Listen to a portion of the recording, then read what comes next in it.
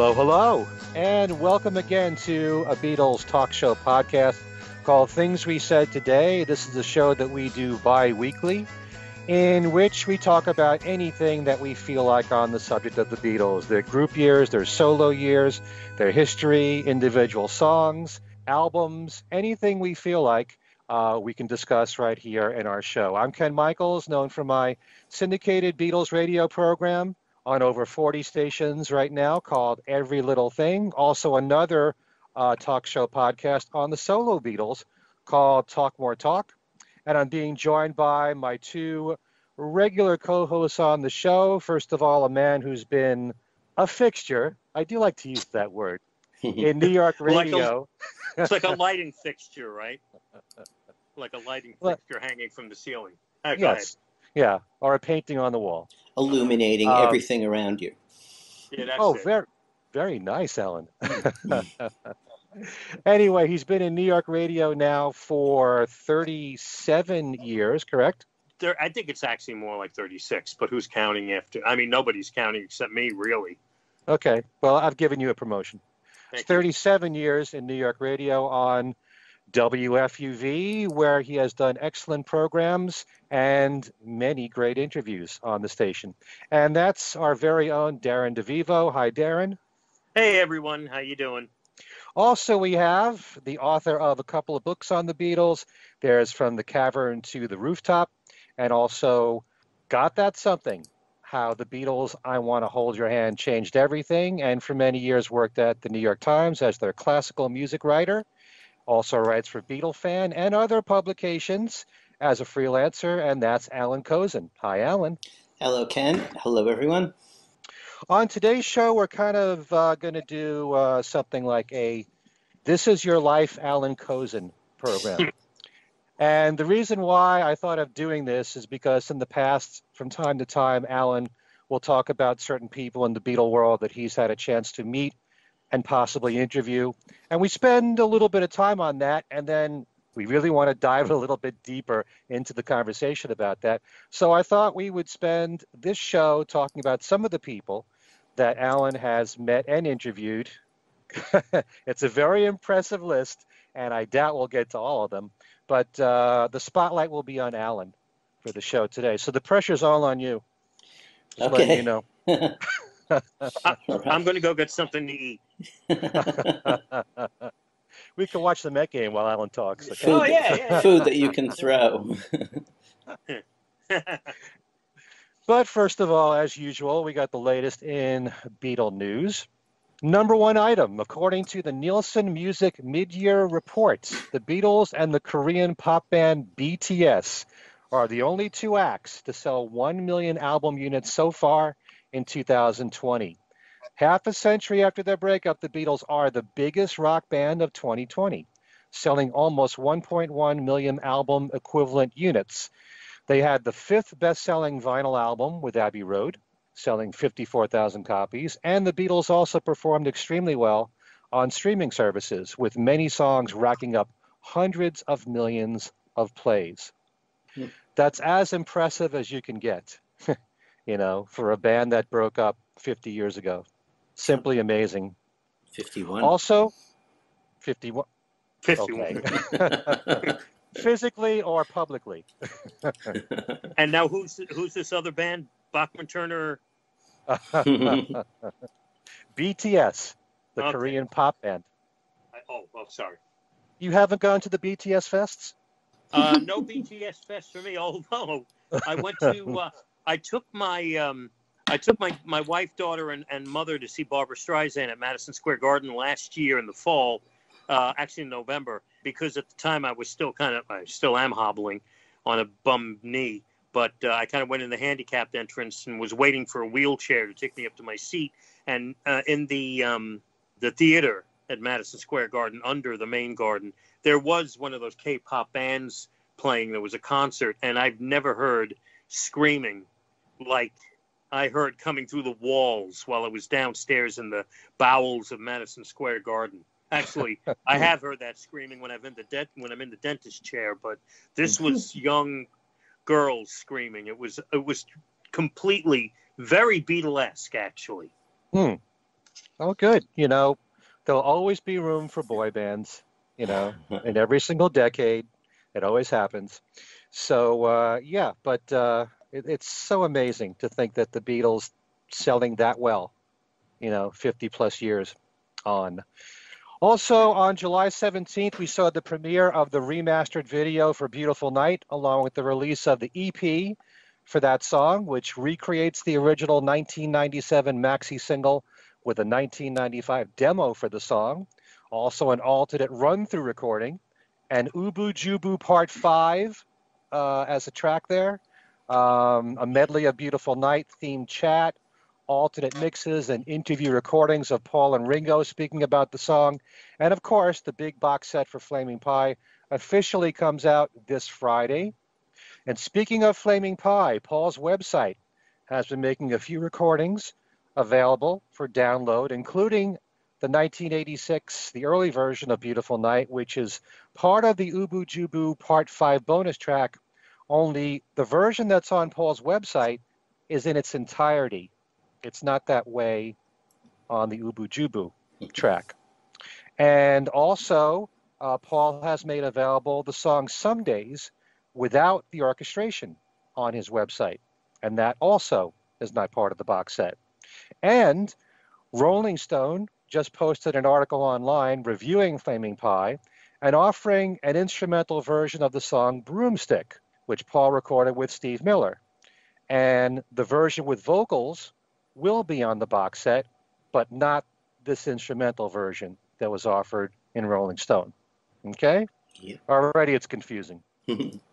Let's see. More news here. We talked on our last show about Ringo's 1-hour birthday special that was broadcast on his birthday, July 7th, on his YouTube channel, and that performance videos that couldn't make it onto the show are also online. We mentioned Peter Frampton's cover of It Don't Come Easy. Colin Hay has a video of him doing the classic Photograph, real nice version, great harmonies on it. And Richard Marx has an acoustic guitar cover of a song that he co-wrote with Ringo, Speed of Sound, which is really a great song.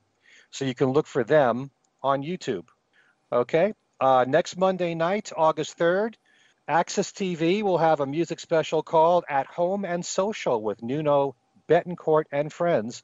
Betancourt first gained attention as the lead guitarist in the band Extreme, and he'll be joined by an impressive roster of friends and artists, including Julian Lennon, who together with Nuno will perform Radiohead's song, Karma Police.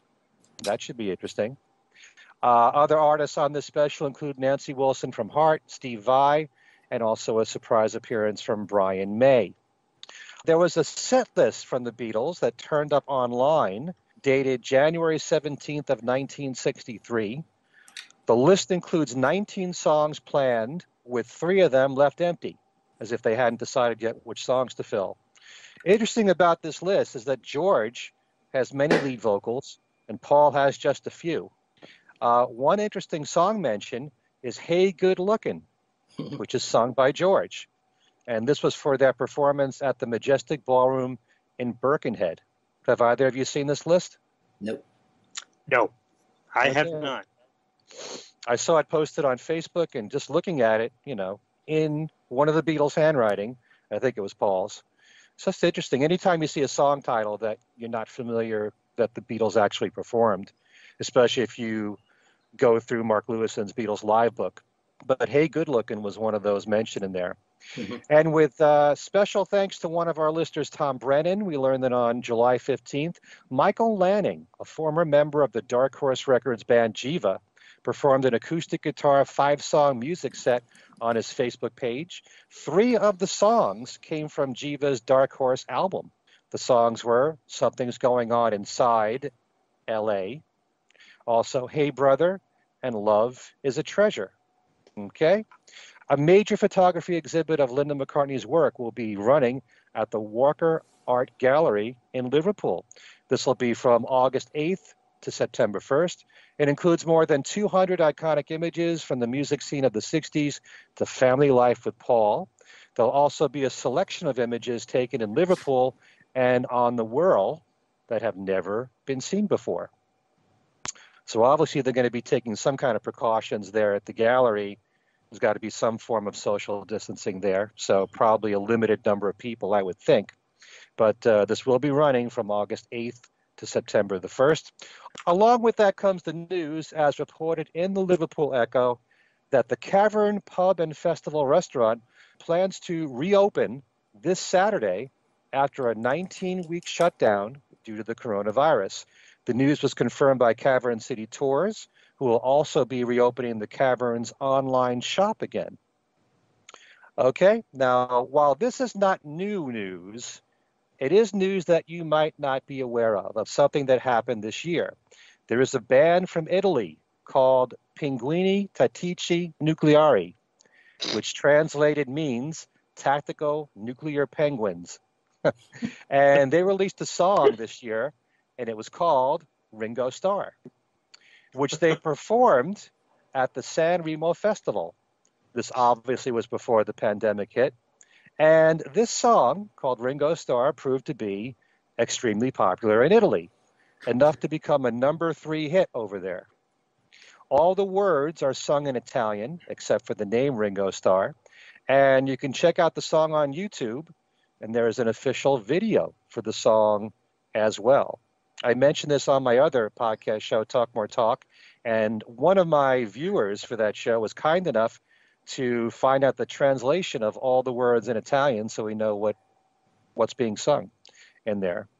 So check it out if you can. Ringo Starr, the name of the song, Pinguini Tattici Nucleari. Okay? Learn Italian at the same time. I think wasn't that Vito Corleone's olive oil company in The Godfather? Anyway.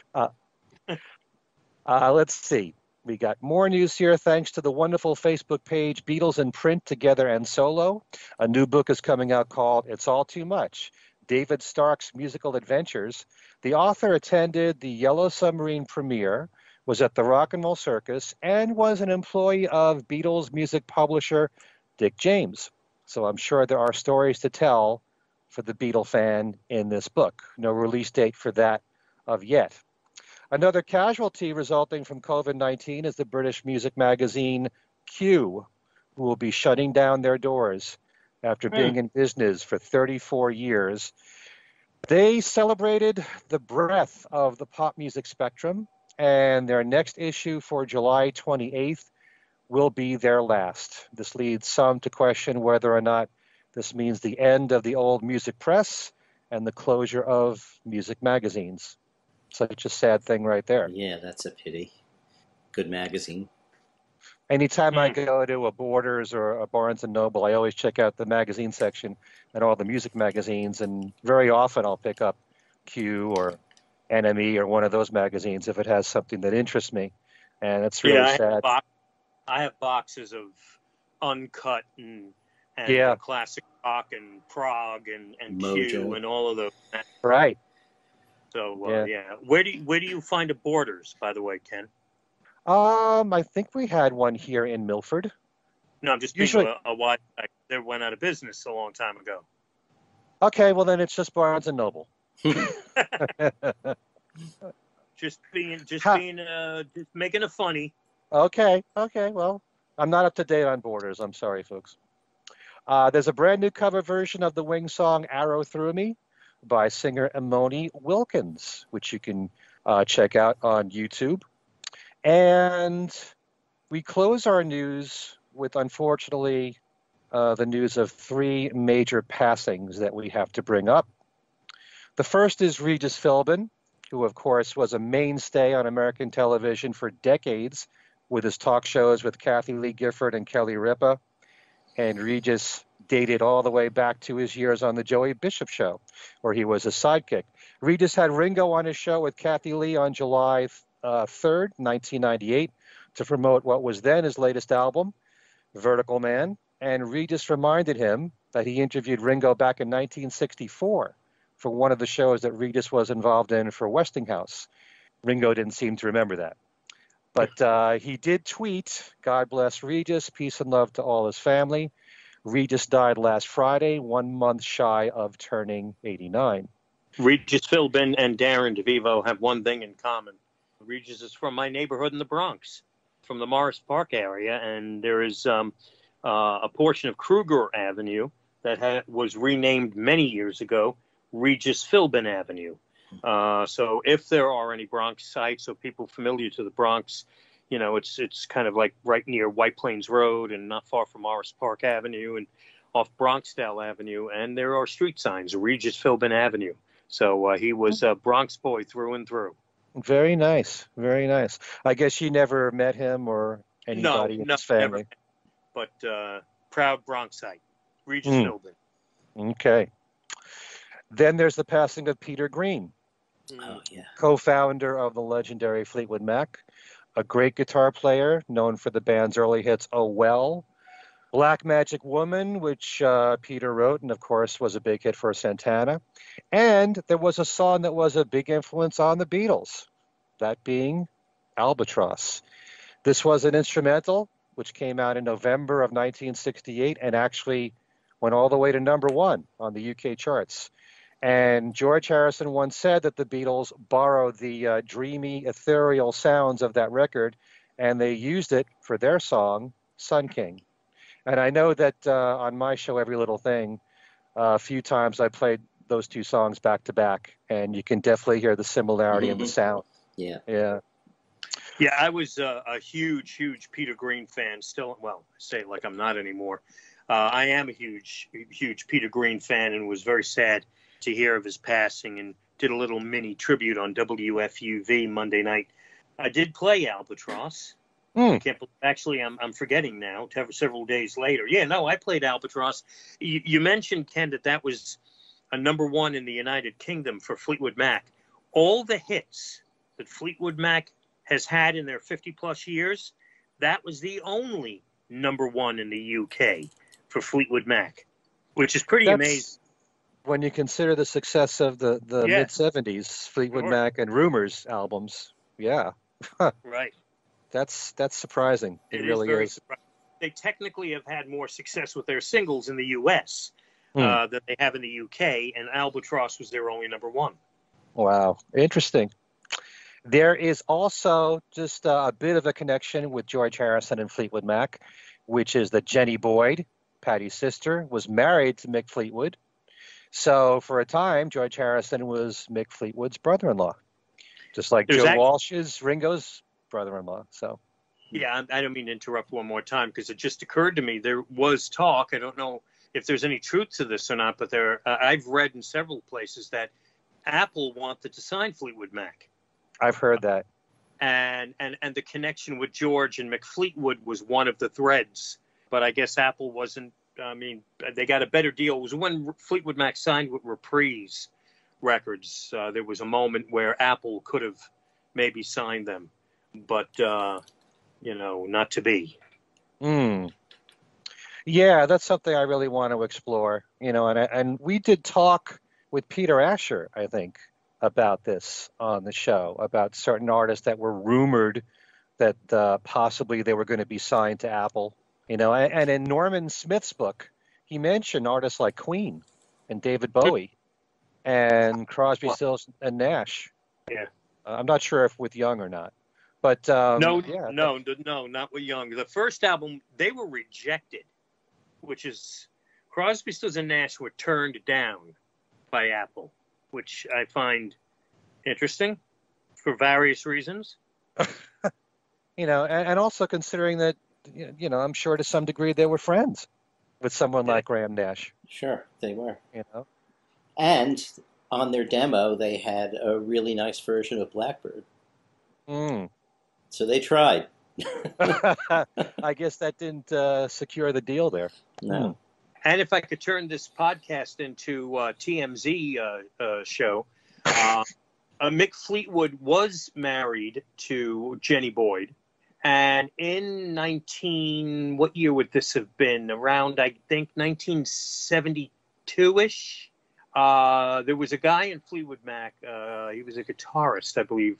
Bob Weston was a member of Fleetwood Mac for a brief period of time. This was when Bob Welch was fairly new in the band. I think, if I'm not mistaken, Danny Kerwin had left. Bob Weston might have been one of the replacements for Danny Kirwan. Anyway, Bob Weston wasn't in Fleetwood Mac very long because he ended up having an affair with Jenny Boyd, and Mick Fleetwood got wind of it, and that was the end of Bob Weston's stay in Fleetwood Mac. Okay. A lot of changes in that group. A lot of affairs in that group. Yeah. Okay. So Peter Green, unfortunately, he passed away on Saturday, and that was at the age of 73. And then finally, there is Emmett Rhodes. And Emmett is someone that I only learned about when I first started doing my Beatles program in New Jersey on WDHA, because when I first started there in 1983, around that time, I was developing thematic hours on my show, and I wanted to do something along the lines of Beatlesque music, artists who were influenced by the Beatles that my listeners felt showed a very apparent influence that had some kind of Beatle sound. And I solicited tapes from my listeners to send me stuff, apart from what would be the more obvious artists like the Raspberries and Badfinger and ELO and Squeeze and those artists. And Emmett Rhodes turned up in a lot of those cassette tapes, and that led to my going and searching out his albums, which at the time were out of print. And I would go to used record stores and buy them, and I really grew to love his music, which was, well, the solo albums that he put out on ABC Dunhill from 1970 through 73. There were 3 of them. What was said about him, especially with the first album in 1970, was how much his music was very much McCartney-esque. And there are certain songs where it just screams at you that it sounds like a Paul McCartney song, like She's Such a Beauty. If you get a chance, you can always check his music out on YouTube for anyone that doesn't know his music, or Somebody Made for Me from that first album. And actually, to be fair, his career didn't start with the solo records. He was in a few bands in the mid to late 60s, one of which was called the Merry-Go-Round. And this is when he moved from Illinois to California. He moved to Hawthorne, and he had a few minor hits with the Merry-Go-Round, a song called Live, which some people might be familiar with because the Bangles also covered that song. And they got some attention across the country with a couple of small hits like that one. And in the late 60s, he was contracted with A&M through the Merry-Go-Round, and he made a solo album.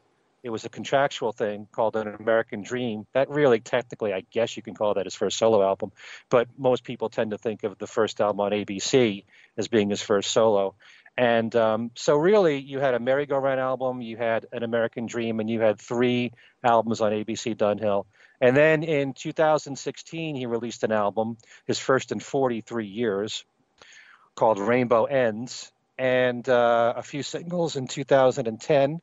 But the thing about Emmett Rhodes is that, apart from sounding like McCartney, when he put out that album on ABC, which was in December of 1970, he not only sounded like Paul, and his songs, in terms of melody and arrangement and his voice, it was all McCartney-esque.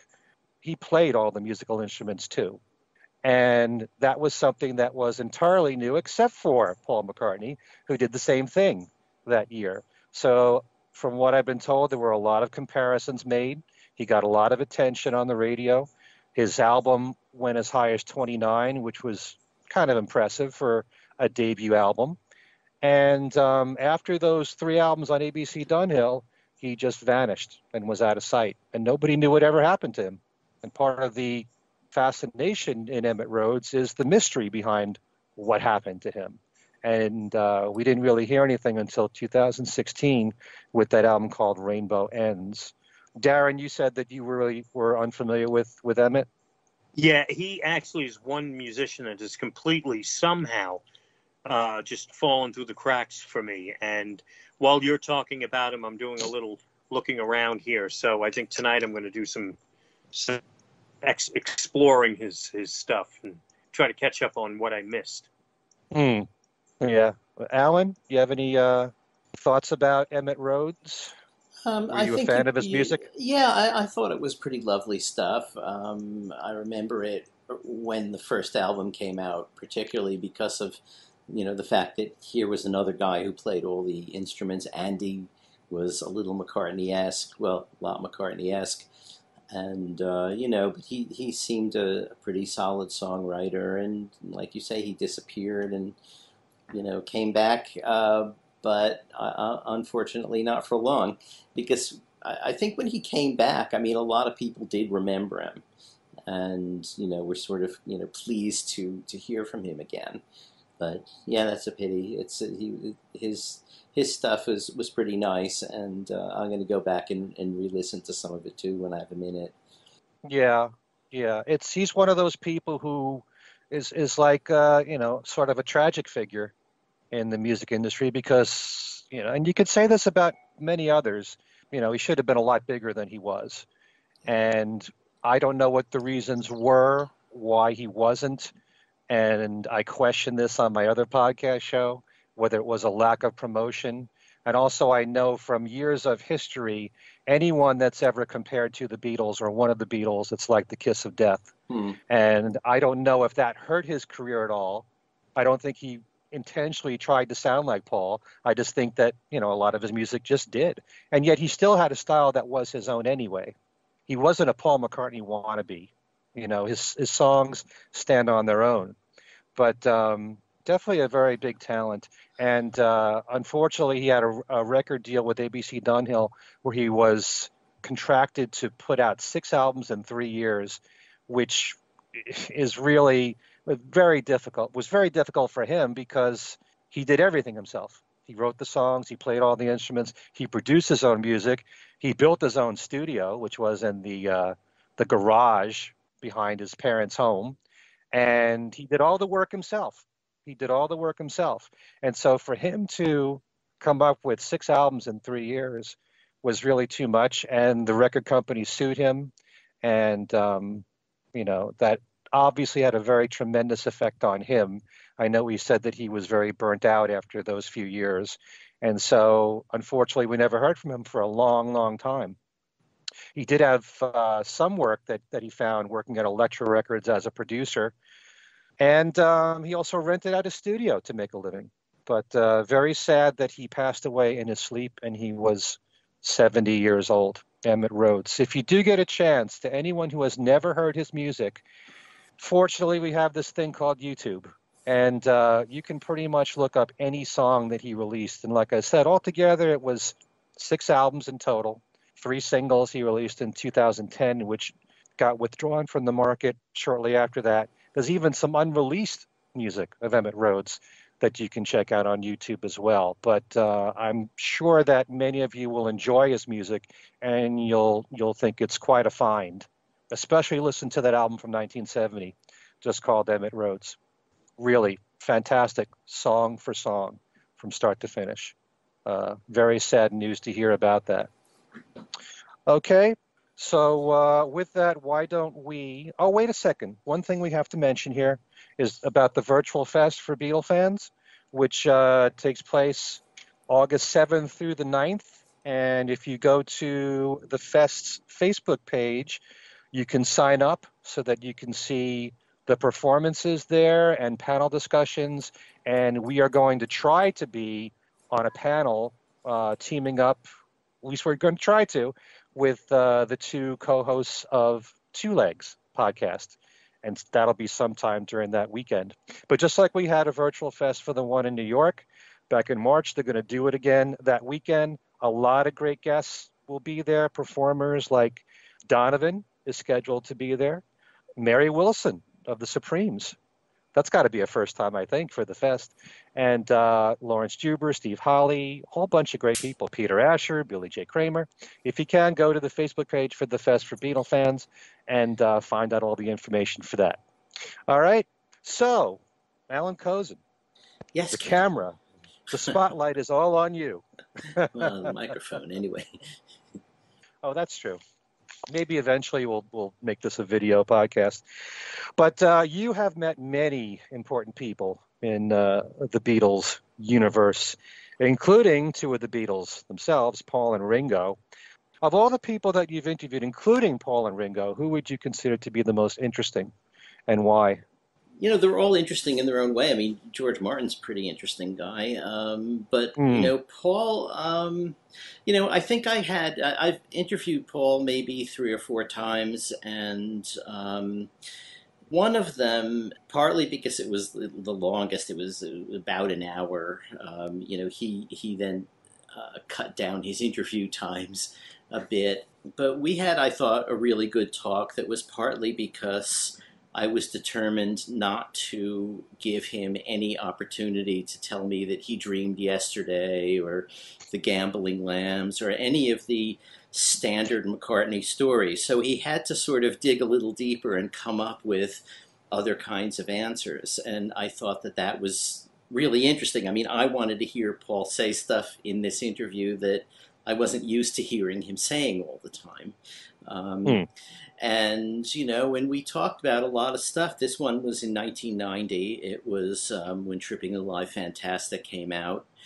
And one of the things that I asked him was, for instance, why when you put out a single now, there are 4 different B-sides on, 4 different singles, and some of them are available only in Japan. And, it would be a single from the album, and to collect them all so that you can get all the B-sides, it actually costs you significantly more than the album, especially if they're Japanese imports. When the Beatles had a policy about not releasing singles from the album because they wanted to give people value for money, it seemed sort of as if he had abdicated that kind of thing. And he said his answer, I thought, was really interesting, not something he normally says. He said, you have to understand, I'm not the Beatles. That was the Beatles. We had that policy. If someone from the record company came to us and said something and we didn't like it, we would just say, a rude epithet, and they would go away. But, now I have to listen very carefully. If a record guy comes to me and he has a proposal, I have to give it consideration, and now everybody is putting out all of these B-sides that are, scattered around the world, and, I'm not the only one. So I thought that was interesting. No one ever asks him stuff like that. And a few months earlier, when I was doing a piece about the Russian album, because I had a friend who was a conductor who was going to Russia and called and said, hey, anything I can pick up for you when I'm over there? And I said, well, as a matter of fact, there's this album. And this guy also was a big Beatles freak. I mean, he was a classical conductor, but, that was also what he was into. And so he brought back like a case of them. And did quite well. So, I was talking to Richard Ogden, who was Paul's manager at the time, and I asked Ogden that same question. And Ogden at that point said, well, you sound a little more like a fan than a New York Times reporter, so let's see what the Times wants to do. And I said, excuse me, are you suggesting that New York Times reporters are not supposed to be familiar enough with their field to know who's putting out B-sides in which countries? So, I think they think that. Let's see, for interest, I mean, George Martin was always great. He was not always the most reliable source of information because he remembers things the way he remembers them. And unlike someone like me, he doesn't spend all of his time pouring through paperwork and old recordings and all that stuff trying to, study what it was. He lived it. So he then moves on to the next thing, and the details get a little fuzzy. I mean, as we know, he always used to say that the reason he had Andy White come in is because he didn't know Ringo was coming, and the chronology is wrong. He had already heard Ringo. He didn't like Ringo. He doesn't like to say that, and I totally understand that. But Andy White then came to the next session. And at one point, when he put out one of his Genesis books, where he had a ghostwriter named Oliver Crask, and suddenly the chronology was absolutely correct. And I went to interview him again, and I said, I see that you now have the chronology correct about Pete Best, Ringo, and Andy White. And he said, yes, well, I didn't know Ringo was coming. And I thought, Oliver Krask. This is Oliver Krask has fixes for him. And I called up Oliver Krask and said, you're writing a story, you're supposed to get to the bottom of stuff. I called up Oliver Krask and said, so what about this? I talked to him, and he still doesn't seem to think of it in terms of the actual chronology. So I'm assuming that you fixed that. Is that correct? And he was being very diplomatic. He said, well, my papers are in storage, and I can't really look it up right now, but so I really don't remember. But, the first time I interviewed him was when the first 4 CDs came out. And when the first 4 CDs came out, you may remember they were in mono. And EMI was claiming this is what it was historically. They didn't come out in stereo back then. And having been alive back then, I knew that was a lie. Not just wrong, that was a lie, So they put George Martin on, and I said, look, I understand that you prefer the mono ones. He's been saying that since only 1976, which was 6 years after the Beatles broke up. This is the first time he spoke against the stereo mixes. So I understand why you prefer the mono, but why not have them both? On a CD, you can fit both the mono and stereo mixes. And, as a collector, I was assuming they would all come out in stereo and we'd be all lamenting that the mono wasn't out. But now we're lamenting that the stereo's not out. So what is it? And he, right off the bat, kind of exploded EMI's entire myth about why they were in mono. And he said, well, they came to me with the first 4 done, and they were in stereo. And they said, haven't we done a great job? He said, I listened to them. I didn't like those stereo mixes. I didn't think they should be in stereo. I certainly didn't mix them in stereo, which is not actually true. But I said, if you're going to do them in stereo, they must be remixed. And they said, well, can you do them in mono quickly? And he said, yeah. And they said, well, you have to do the first 4 in mono. He thought only the first 2 should be in mono.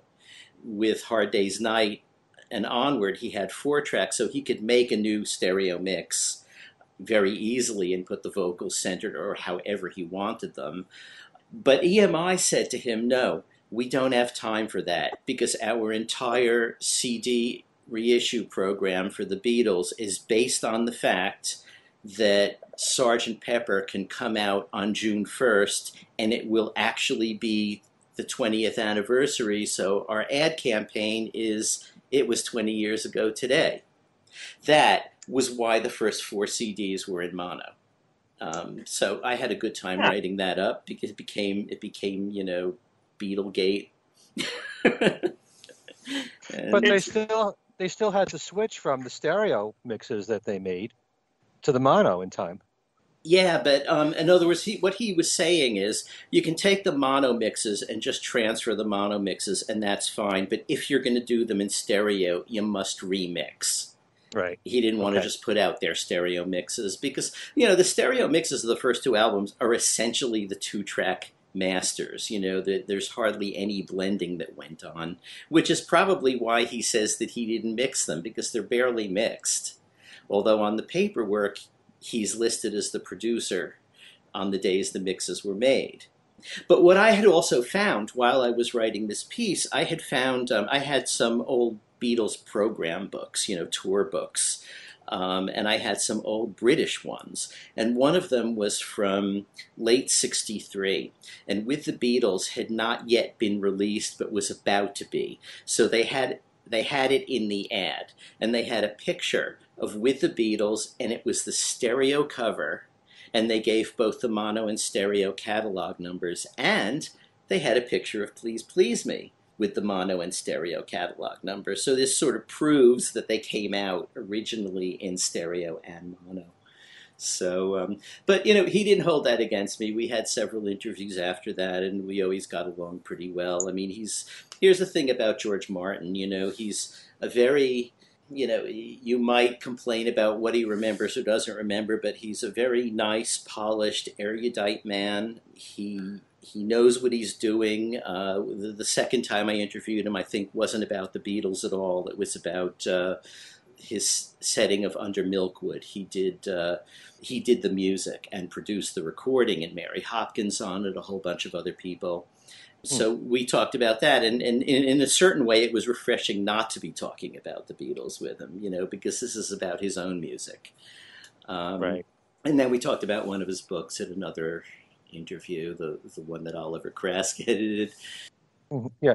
Could I just backtrack about Paul? Yeah. Do you think that he appreciated the fact that these were not typical questions from a casual fan or just a regular journalist, or does he feel more intimidated with someone that knows his stuff around him? I don't think he feels intimidated ever. Here's the thing about Paul McCartney. I mean, keep in mind that apart from the Beatles world people I've interviewed hundreds of people in the classical music world and some jazz and, all around. And so I know how people behave in interviews. Paul is the most professional interviewee I have ever seen. You walk into the room and he immediately makes you feel, even though as a journalist you know that this is not true, he immediately makes you feel like you are old pals and he has nothing he wants to do more than answer your questions, and that he's absolutely interested in what you have to say and what your questions are. That is a skill, it really is, and he is spectacular at it. I don't know whether he found them challenging or not. What happened after, about a year later, I got a call from Mary Alice Williams, who used to be a TV interviewer on CBS, and she was going to go to one of his tour stops and interview him. And she said, can you give me any pointers? And I said, well, you know what I would do if I were you? I would try and get as many of his print interviews and audio interviews as you have time to listen to, because he has certain set pieces that he does about, dreaming, having dreamt yesterday and all that. I mean, that's just the most famous one, but he has a lot of them. And what you want to do is read all these interviews and don't ask him something that is going to lead to one of the standard answers. And you'll get a really good interview if you ask him new questions so that he can't go into those.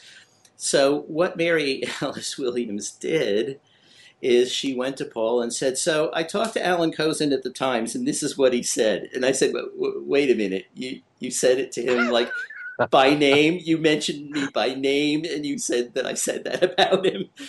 And she said, oh, yeah, and he gave me a great interview. And I said, yeah, well, thanks a lot. I think you owe me the raw interview tape, pre-edited for this, but she wouldn't send it. So, there's this weird nexus between being a collector and a professional. So, so that was that. But, we spoke other times. I think the last time we spoke really was when Memory Almost Full came out. And, he also, he has, and this is another thing about him, if he has met you once, and, I don't know whether you have to have done an interview with him or not, but he has an incredible memory for faces. Maybe a year or two after we did that first interview, he did a press conference at Recital Hall to talk about bringing the oratorio here. And I had gone to Liverpool and reviewed the premiere of the oratorio. And it had gotten on the front page of the national edition of the Times, but there was something going on with the subway, so it got pushed off the New York edition front page, sadly. And when you have a front page piece, usually it's just for your first front page piece, but I considered this my first, Beatles front page piece, and that counted. You can get a plating of the front page, which is a thin metal sheet of the plate that the page is printed from. So since I was in Liverpool and not there to pick it up myself, I really made a pain in the butt of myself to my editors saying, please get me a plating. I got to have a plating. So when I got back, I ended up with two. So I go to this press conference, and Paul apparently saw me sitting in the middle of the press conference and asked Carnegie Hall's people to bring me back to see him before this sort of open reception started. And I thought, well, that's weird. I mean, he saw me once like a year or two ago. I mean, how can he recognize me? He's Paul McCartney. He hangs out with famous people, you know. So he brought me back, the Carnegie brought me back, and I talked to him and Linda, and he said, "Listen, you know, I was apparently one of the relatively few to give the oratorio positive review." And he said, "Look, I just want to thank you for giving it a chance. And also, you know, Linda's father, who was a big New York Times reader, read it to me over the phone when it came out, and he was very pleased that, you know, the Times was taking my classical piece seriously." And I said, you know, and I told him, you know, about the platings in as quickly as I could. And I said, and I have two of them, so I can give you my other one if you want. And he said, yeah, that'd be great. And then, you know, a crowd starts gathering around him and talking to him. So I naturally just sort of slink off, you know, because like, okay, my few minutes are over. I'll get out of here, and he can talk to all these people. He came around the crowd and said, hey, how are we going to arrange that? and I said, okay, I'll call your guy, you know, tomorrow. So I called his publicist the next day, and they told me where Paul was staying and when to bring it up. And I brought it up, and, you know, we just chatted a little, and I gave it to him. So that was that. Did you interview him then, or was just... No, because, you know, I had already covered the oratorio, which is what he was in town promoting, and we didn't have an interview set up. I didn't have particularly an assignment for it, having already written about it. So it was just a pleasant little chat, you know.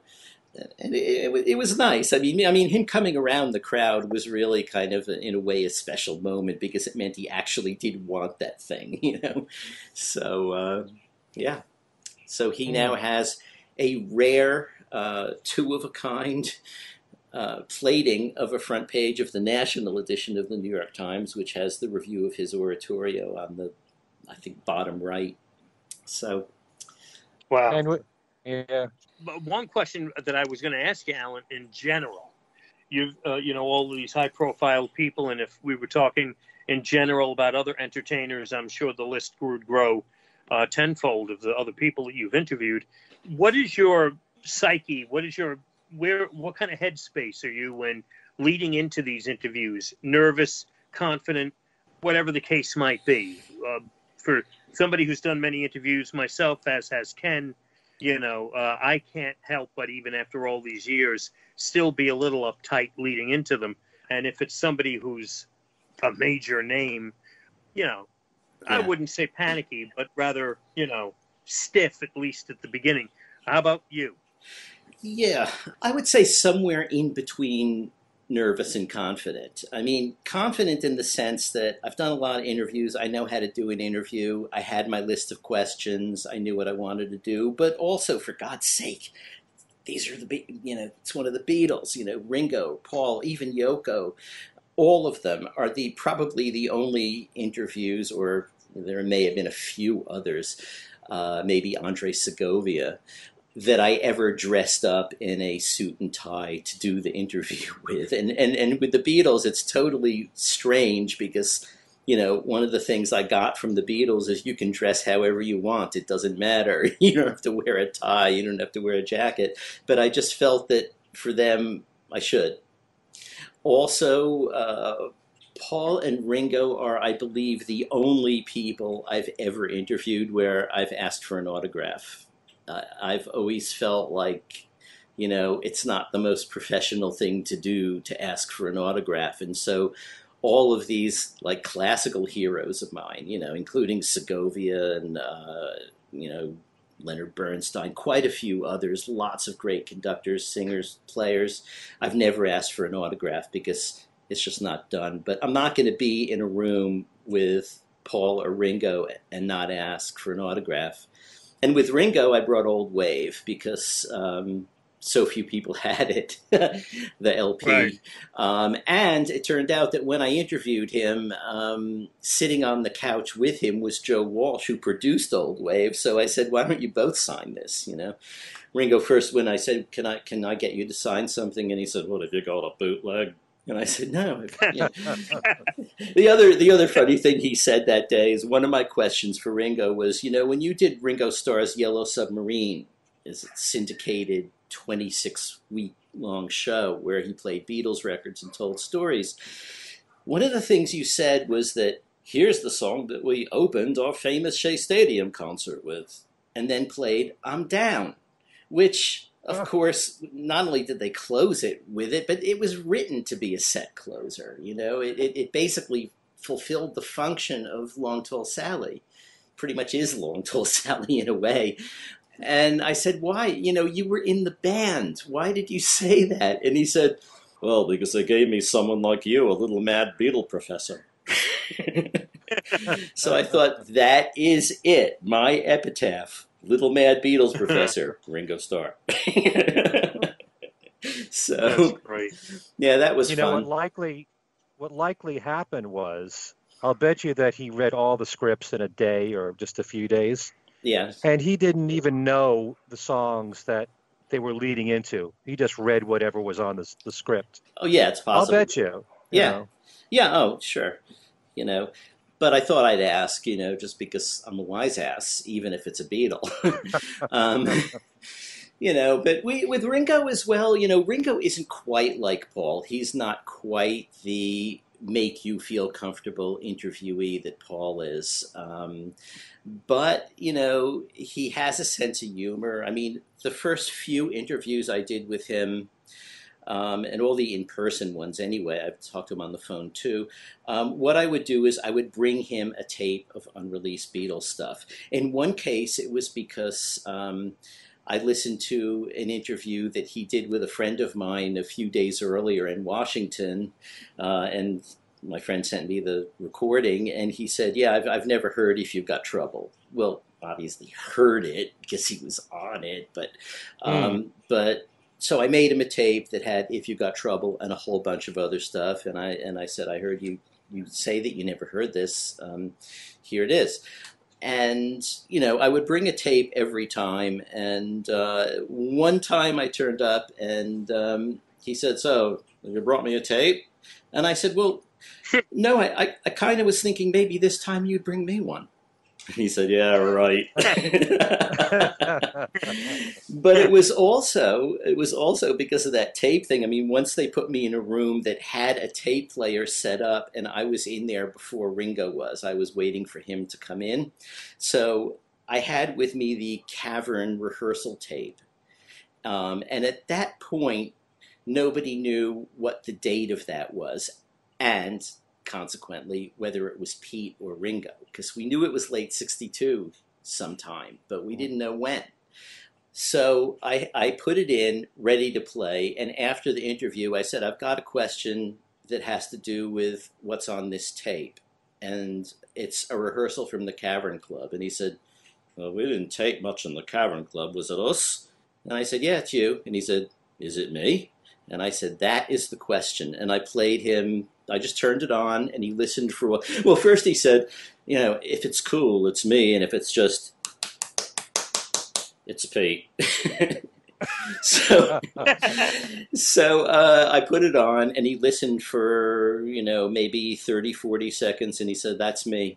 So I felt, okay, now I've been able to make a contribution to Beatles scholarship here, or at least we know it's Ringo now. And that was the same day that I had brought in the tracking sheet for 4 Nights in Moscow. And I mentioned it a few weeks ago on the show here, where you know, I said, what about this track, 4 Nights in Moscow? And he said, oh, you read it in someone's book. And I said, no, here, look. But he didn't remember it at all. But it clearly was early 1970, that track. But, you know, I mean... So when you interviewed Ringo, was it basically Beatle questions, or were you there to to interview him for his latest album. Like you said, he had Old Way with him and Joe Walsh there. Well, I had Old Way with me, but this was 1989. This was Oh, when okay. he was about to start touring again. Generally speaking, with Paul and Ringo, I have mostly tried to ask them questions about what they're there to talk about. And once I've gotten through enough of that where I have what I need about what they're there to talk about, and they can feel that I have not just Beatled them to death, but have asked them about what they're there to talk about, then I'll throw in some Beatles questions, Hmm. and I'll do that until basically I get thrown out, which, in Ringo's case once, I was asking a few of those and about, what was going to come out and whether, for instance, the Shea Stadium concert will come out on video while we can still dance, and eventually he just said, okay, you've had enough. Hmm. So that was, you know, you can't complain. I got what I came for, and everything else was bonus. So, but I've tried to talk to them about what I know that they're there to talk about, and if I can ask some other questions. I will. I mean, one of the interviews I did with Paul was about the Beatles anthology, so obviously that was all Beatles. Hmm. So, yeah, you know. What exactly do you remember him talking about with the anthology with you? It's funny, I just transferred it to digital a few months ago, and I remember listening and thinking, this is actually pretty interesting stuff, but I can't remember anything right at the moment that we got into. At the time, I hadn't seen Anthology. I was about to go to England to do other interviews, and also they were going to show it to me when I was there. So, what to ask was really more like, well, you had the long and winding road. What was, is this an outgrowth of that, or how did it, come out? And and he would talk about things they used to do in the studio and things that, because also I knew there'd be outtakes in the audio things. So we talked about stuff like that. I mean, he said that he liked collecting bootlegs. Hmm. He said that he bootlegs other people's concerts, by which I think he just means that he records them. He mentioned going to Stevie Wonder, and he said I bootlegged him, but I don't think he meant bootleg in the way we would mean bootleg. There wasn't Paul's Uh, recording in the shops the next night, um, mhm. but he said, here's the thing about bootlegs. I'm the guy who, if you take a picture of me at a wedding and you show me the picture and say, this is a great picture, I really like this picture, I might look at it and say, yeah, my nose is a little too big. And it's like that with outtakes. It's really interesting to you, but to me, it's unfinished work. You know, Obviously his attitude changed. Sure. um, but that was what he said at the time. So he could understand people collecting them. He personally didn't go after people who collected them, but that's because he had a lawyer who did. He said, yeah, someone came up to me and said, your lawyer, you always said you didn't mind bootlegs, but your lawyer sent me this letter. And Paul said, well, you got caught, you know? Hmm. So, yeah. But, and then, the whole trip to England to talk about the anthology was kind of interesting too, because, first of all, I got there and I went to their offices, which are in a place called Ovington Crescent. It's not far from Harrods. And so I went to their office and checked in, and they sent me into Derek's office. I had met Derek before, I'd interviewed Derek before, but Derek was going to be basically my minder for this trip. He would be setting up all the interviews. He wouldn't necessarily be sitting in on them, but he would be telling me, okay, you've got this at 2 o'clock over here. You've got this at 3 o'clock over here. And plus I interviewed him, went out to lunch with him, and he arranged for me to interview Neil, was a really difficult thing to get, because Neil Aspinall did not like to talk to the press. He just didn't. He was good at it when he did, but he Hmm. didn't do it much.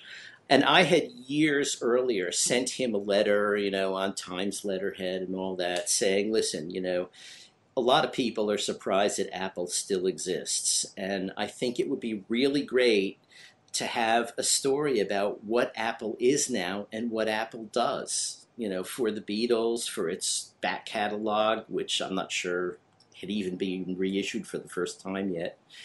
But, let's talk about Apple. I can do it by phone. I can come over to England, whatever. And he called me back and said, look, I really don't like doing interviews, and I'm not going to do it, but I just felt I should call you and tell you that. And the next time I talked to him was, every September until the anthology came out. Every September, when it was slow time for news stories, there would always be a story saying, new Beatles tracks have been discovered in a dusty old archive, and they include Leave My Kitten Alone and Besame Mucho, and all the usual ones that we all had already on bootlegs. And so I figured, all right, you never know when they're about to be released. Is this EMI just putting it out to stir up some interest, or is it just someone who's got nothing to do and decided to write a story? So I called Neil.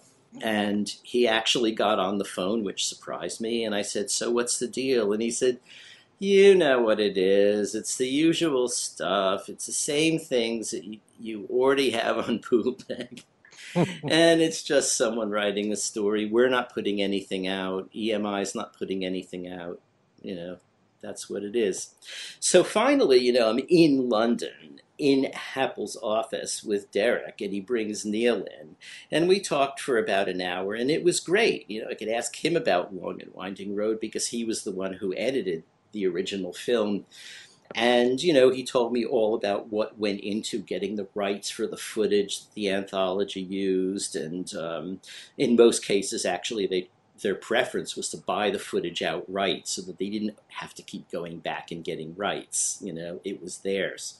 And Apple amassed a huge library of stuff while making the anthology. And they were helped to a great degree by the bootleg world. I mean, I went into Derek's office and sat down and looked up, and the first thing I saw was the whole wall behind Derek was full of bootleg Beatles VHS tapes and beta tapes. I don't think DVDs were around then. Yeah. But, he had everything, and they were probably using a lot of that as reference. Okay, this is a TV appearance they made in 1965. It looks like crap, but we now know what it is. Let's go to the TV station and get the real one. Right. The kind of power that we all wish we had. But yeah, that was fun. And then, while I was there, I interviewed Chips Chipperfield, and I interviewed Bob Smeaton and George Martin again, and Jeff Emmerich. Jeff Emmerich was a little disappointing because he mostly didn't remember anything, but I transferred that tape recently too, and listening to it, I wasn't really sure whether he actually didn't remember anything or whether he was just too afraid to say, without EMI giving him permission for each answer, what to say. Yeah. Because, it was like, well, did they say I could talk about that? Yeah. Well, that's what I'm here for. So that interview didn't turn out to be much, but. Was that when his book came out? Oh, it was way, way before. It was in 1995 when the anthology was coming out, and his book came out in 2006.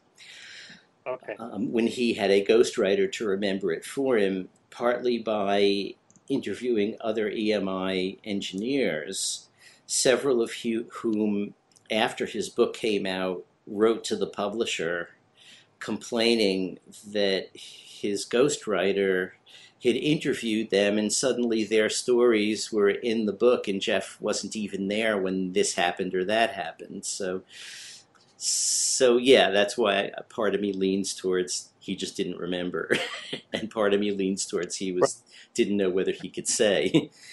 And because I interviewed Jeff Emmerich when his book was out, and he was with the guy who co-wrote the book with him, whose last name I believe was Massey. Is it Howard Massey? Howard Massey, yeah.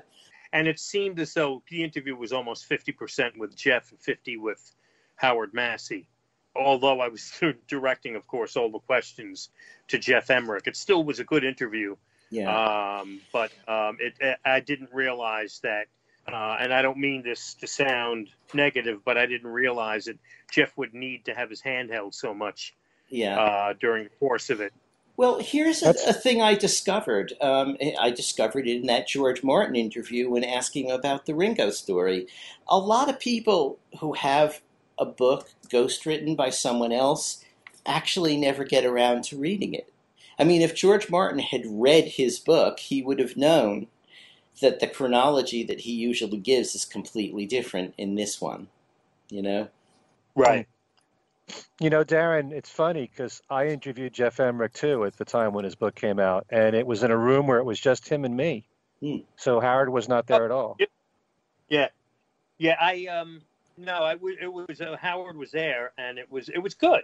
At least if my memory serves correct. The thing with me in my interviews, regardless of who I'm interviewing, whether or not is a little bit of a blackout involved in it, maybe because I'm so intent at the time, I tend to not remember as time passes exactly how things went, unless there was something unique that jumps out at me, that I will remember. Another question actually then leads me that I wanted to ask you very quickly, Allan, and you don't have to mention names if you don't want to, but have you interviewed anyone that going in you were a fan and you were looking forward to the conversation, meeting the individual, your opinion changed some maybe drastically afterwards because the interview was difficult or the individual was difficult to talk to or wasn't very nice? I'm sure you ran into some of those. Well, no one in the Beatle world, which is basically what we're Right. talking about. Outside, occasionally people could be not what you hope they'll be. But in the Beatle world, all the people that I talked to were, really interesting, fascinating, and generally speaking, pleasant to be with. I mean, they're there to do this, and they understand, what the deal is. So, unless they have something against you in advance, which I guess none of them did, they're going to be fine. Yeah, the only one in the Beatle world that I found that I was disappointed with was the first time I interviewed Julian Lennon, which was when Photograph Smile was out. And I later just put two and two together as time went by, and then I interviewed him a second time, and it was almost like I was interviewing a completely different person. He wasn't particularly happy with what was going on around Photograph Smile. Whoever was handling him, he was there with somebody else who did seem to be a little heavy-handed handling Julian, and it just made sense because he didn't say directly, but he didn't make it sound like the release and the aftermath of Photograph Smile was a particularly pleasant experience for him. And I thought to myself, that may explain why it didn't click. I didn't click with him. I didn't feel he was a very warm individual. And his performance was actually singing over a pre-recorded track from the album. That was what he did in the studio, which ended up sounding like I was just playing the CD. Yeah. I haven't run into that, but, people have bad days, and I guess you ran into one with Julian. I really can't think of any times that's happened with a Beatles World interviewee. Yoko I found very pleasant too. I've interviewed Yoko a bunch of times, and the first time was about the Lost Lennon tape series, which was about to start. And she was charming. I mean, you sort of go into the interview sort of realizing, what people who work for her have said about her and other people have said about her and all that stuff. And that, if you're turning up to interview someone for the Times, they could be Hitler and they're going to be on their best behavior. It's just the way it is. Most of the time, sometimes they're not. But Yoko was very charming. She answered anything I asked. At one point, I don't know. There were some things that she did, like writing down her number if I had later questions and stuff. And then I think she was sort of ripping the number off the piece of paper that she wrote it on, which was otherwise blank anyway, and then just said, I don't know why I did that, and just started giggling like a a girl. I thought it was really kind of charming. It's not what you think of Yoko as being. You think of her as tough. And one time I interviewed her. The first few times I interviewed her were downstairs in Studio One, which Dave Morell described last time. It's basically an apartment, but it's where the office is, and she has a huge living room where she does interviewees and has art in it and all that stuff. And one time eventually she wanted to do the interview upstairs in what is her apartment, and she said, you've been up here, right? And I said, no, actually I haven't. And she said, oh, well, then you'd like to see all this. And she led me into the living room and said, this is the white piano that John gave me for my birthday. And, we put a little plaque on it, and that's the one where we play Imagine. And, and all of this stuff she's just showing me, and it's like totally, wow, this is the coolest. I have the best job in the universe. So... So you got to see all of the apartment? Probably not all of. I saw that living room. I saw the kitchen, and then I'm not sure where we actually did the interview. We might have actually done the interview in the kitchen. Huge kitchen. I mean, a refrigerator that could feed India. But yeah, it was great, and I just seeing that piano was enough for me in a way. And, that time wasn't the last time we spoke, but it was like after 3 or 4 times, and she sort of knew me by then. And so, some of the time we could just have a chat that wasn't even interview. It was just about John, what was important to John, how John reacted to things John cared about and said. And at one point, I mean, I thought it was kind of touching. I was saying, I'm really, one of the disappointments of my life is that, I was just getting to a point in my career where I could have gotten an assignment to interview him right when he was shot.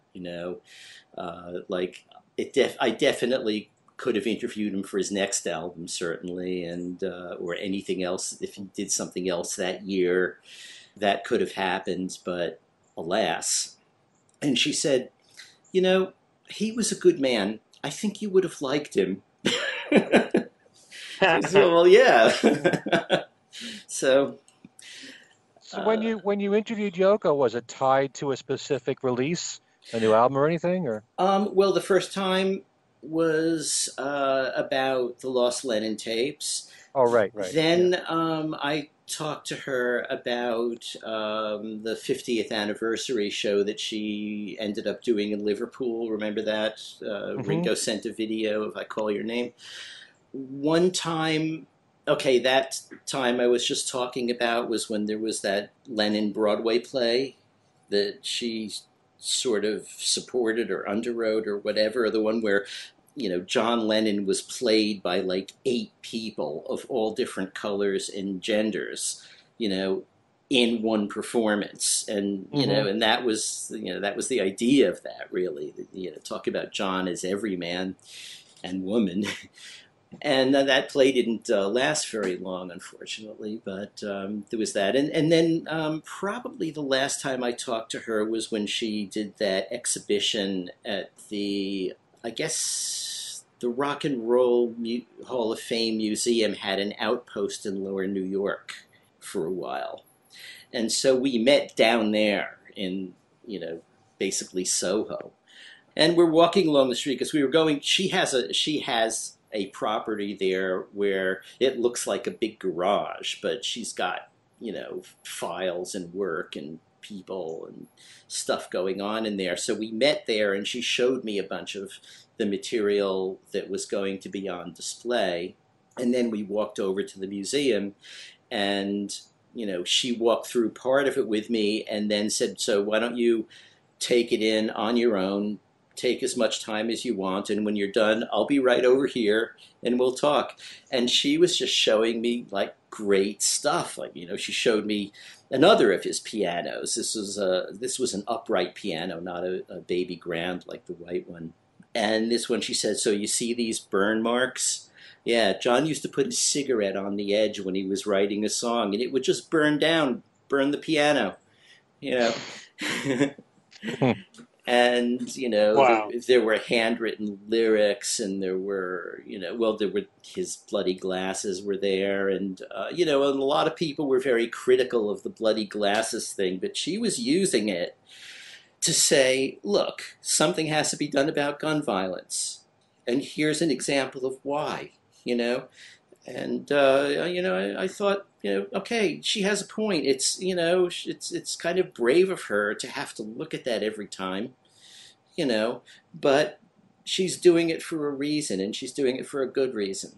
So Yeah, a lot of what she does is misinterpreted, yeah, as though she's looking for sympathy. yeah, But she's actually making a statement when she does it, like putting the glasses on the Season of Glass album cover, yeah. the No, I really bloodstained glass. respect Yoko. I mean, also, when we're walking from her garage-like thing, I don't even know what to call it, to the museum, she's still doing the tour guide thing. She's saying, okay, so if you look down the street, see that building over there? That was where John and I had the Newtopian Embassy. And the Newtopian Embassy is like, that's pretty specialized, right? So, so let's see, who else do you want Yeah. to know about? Well, just tell me one more thing about Neil Aspinall. Was everything kind of really just business-like to tell you more about the anthology, or did you feel as though you got to know him as a person? Was he very guarded about talking about the Beatles with you? Well, I think he's just a guarded person. In this conversation, I didn't feel that he was, refusing to answer or not answering adequately anything that I asked him. But of course, I was asking about this project specifically, and he had a kind of subtle sense of humor. In fact, at the very beginning of the interview, he said, "Yeah, yeah. If I have a problem, I'll just take the fifth." And I said, I'm not sure if you can take the fifth. You're British. I think only Americans can take the fifth. The fifth doesn't apply to you. And he said, well, I found that anytime you say to an American reporter that you're taking the fifth, they know what you mean. So, but he didn't take the fifth. And Neil actually would have had a reason to be a little standoffish, because by then, I'd written a lot of articles in the Times that weren't based on interviews, that were based on something they put out. And I virtually always would say, but, they should have done this instead. So, when they were doing the Love show, which it turned out that, Giles Martin came to New York and played me the soundtrack at a studio in surround, and I really liked what he did, so I felt a little bit better about the show than I had. But simply as a rhetorical stance, I was taking the view that, wait a minute, they haven't released anything new since the anthology, except for Let It Be Naked, maybe, and the reissues still aren't here of the CDs, and those first CDs really need to be updated. So basically, they're kind of wasting their time doing a site-specific show in Las Vegas. Just stuff like that, various things they did. I don't know, my wife said to me at one point, do you realize that you can't write an article about the Beatles without telling them what they should be doing? And I said, well, I'm a critic, right? I mean, that's what we do. So Neil would have And had a reason to be standoffish, and he wasn't. Also because the anthology was right after the BBC first release, and I reviewed that in the Times, comparing it negatively to the 12 disc or whatever it was Great Dane set, and they Apple didn't like that much. In fact, they had someone working on Anthology and other programs after it named David Saltz. And David mhm. Saltz came in and said, so, are you the one who wrote about, saying that Apple is, not been a good conservator of the Beatles' legacy and comparing the BBC set negatively to a bootleg. And I said, yes, I was. And I'd do it again. So, but, I guess maybe Neil wanted him to do this guy to do that instead of him doing it. But and then Derek, who I had spent the week with, we had a great time, and I'd interviewed him before. He said, I never saw that article that you where you were complaining that we didn't put enough on the BBC set, and we're not the best conservators of the Beatles' legacy. Could you send me that? So I sent it to him. And then he called up. I was back in New York by then, and I said, "Oh, so what'd you think?" And he said, "Oh, it was a bunch of nonsense, of course. But anyway, how you doing?" I love Derek. Derek was the best. I think if anyone out there who listens to us hasn't read any of Derek's books, there are maybe 3 or 4 of them, maybe more actually. Just look one up and get it. His writing style is him. It's as if he's standing there talking to you. He was just like the way he writes. And it's smart and sharp and funny. And he knows an awful lot about it, an awful lot about a lot of things. Before he died, he had told me that he was just getting into opera. And he told me which operas he liked. And, I just said, okay, that's interesting. And he didn't die that long after the anthology. I can't remember when it was. But when I heard that he had cancer and not long to live, I just went and got like 10 or 15 opera sets and wrote an annotated thing about each of them and posted them to Derek, care of Apple. And I know that it got to Apple. I hope it got to Derek. I know it got to Apple because Apple called to tell me how much the customs duty was. So I thought, really? You guys can't pay the customs duty? Okay, fine. So I worked out, actually, talking about all-star, Beatles World things, I worked out a deal with Mark Lewison that he would pay the duty because, he's in Britain. He has British money. It's easy. And I would repay him, with stuff I was sending him anyway, I guess. I'm not sure what our deal was, but that was that. And, I hope Derek got those. I mean, he was too sick to respond, so I don't know what he thought. But Derek, I was a big fan of Derek's. It's to Apple's credit that despite the fact that you were critical of them, they still invited you back. Yeah. They didn't take out anything on you, which says a lot about them. That's true. That's true.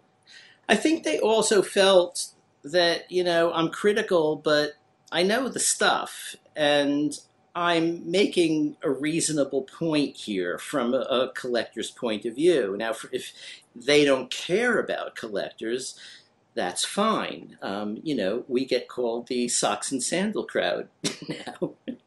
But I like Giles too. He can call socks and sandals all he wants. We had a really good time that day that he brought his hard drive to a recording studio and played me the Love Stuff.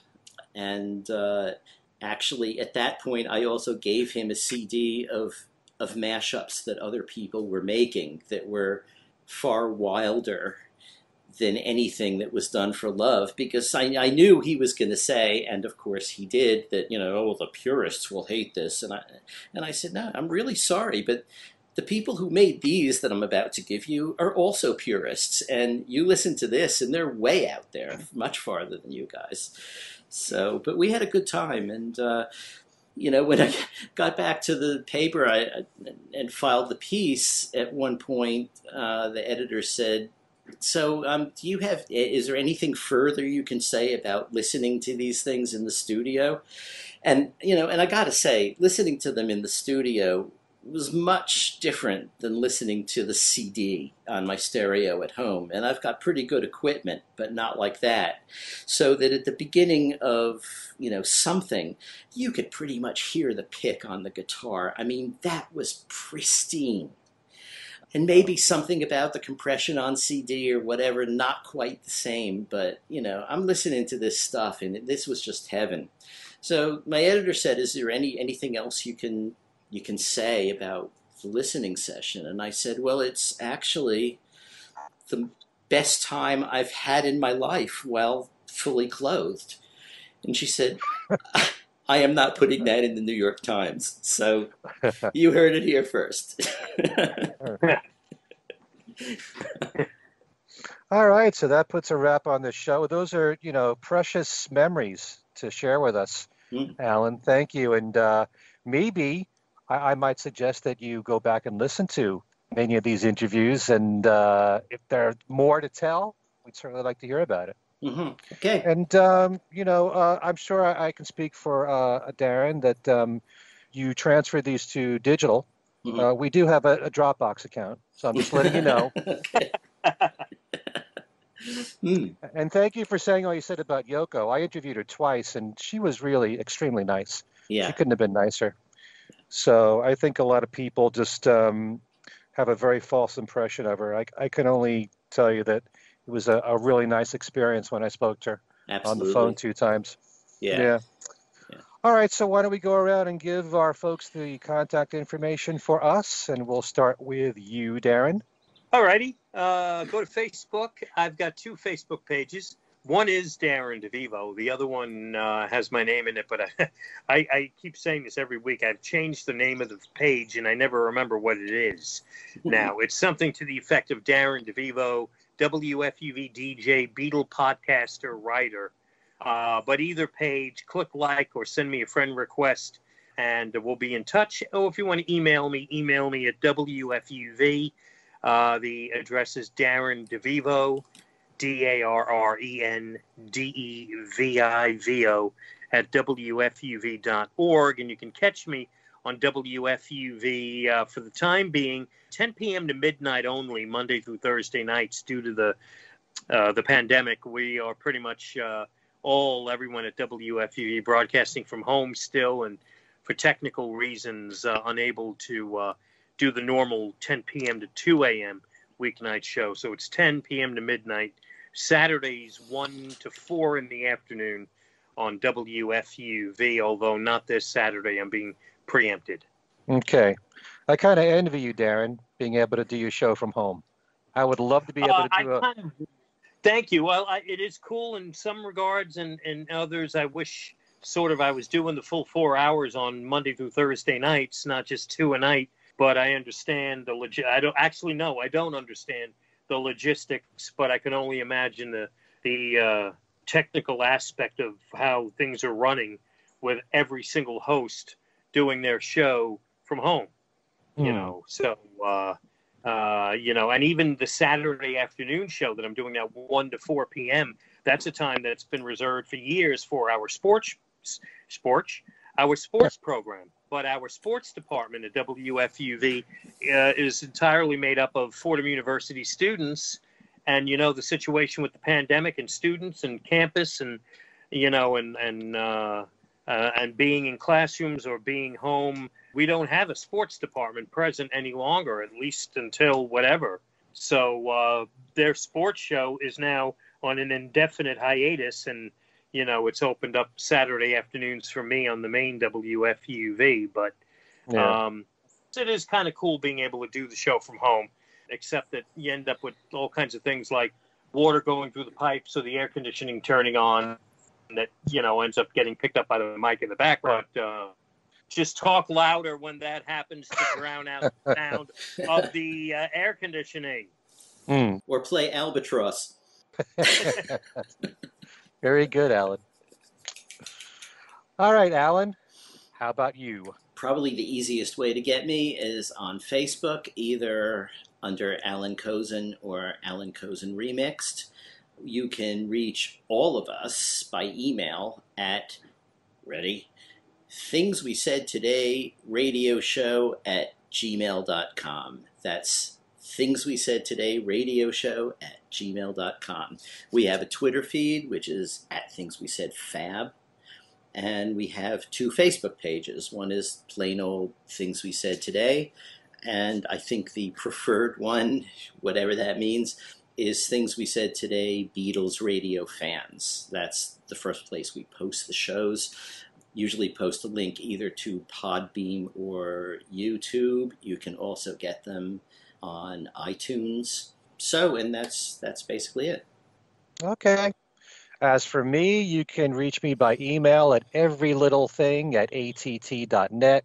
I have a Facebook page for Ken Michaels. I just did an interview with Sam Wiles, who hosts a solo Paul McCartney podcast show called Paul or Nothing. And we did a show on the Flowers in the Dirt album. And that show is now up on Podbean, podbean.com. Type in the name of the show, Paul or Nothing, and it's the most recent show there. Okay, I had a lot of fun talking with Sam.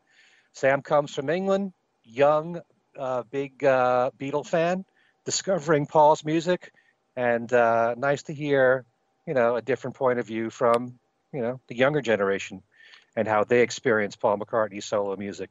Also, we just did a show on Talk More Talk on John's Mind Games album, which you can now find on a whole bunch of places, on YouTube, on our Facebook page, Talk More Talk, a solo Beatles video cast, also on iTunes, on Podbean, Spotify, iHeartRadio, pretty much everywhere. I did an interview with Dave Morrell, as we did here on the show, in our last show. You can hear that interview on my website, kenmichaelsradio.com. And every week on the website, I do have Beatles trivia, where you can win one of now 10 prizes, including the brand new Blu-ray for An Accidental Studio, which is all about George Harrison's handmade films. Also, the new ebook of 8 Arms to Hold You from Chip Maniger and Mark Easter, and the new DVD or Blu-ray of That'll Be the Day, the 1973 movie with David Essex and Ringo. And that's all on my website, kenmichaelsradio.com. And don't forget to listen to my syndicated show, Every Little Thing. There's a page for that on my website that lists all the radio stations that cover it and when it airs, with links to their websites so you can stream them, and also if it's on other platforms like TuneIn, for example. And that pretty much puts the show to a close. This was a lot of fun talking to you, Allan, about your remembrances about all these special people in the Beatle world. And maybe we'll do another one. And, I would love to go, a little more in depth on the interviews with Paul. There might be some things you forgot about that he said with Paul or Ringo or George Martin. But maybe we'll do that again sometime in the future. Okay. So, for Darren DeVivo and Allan Kozinn, this is Ken Michaels thanking all of you for listening. And for Things We Said Today, we'll see you next time.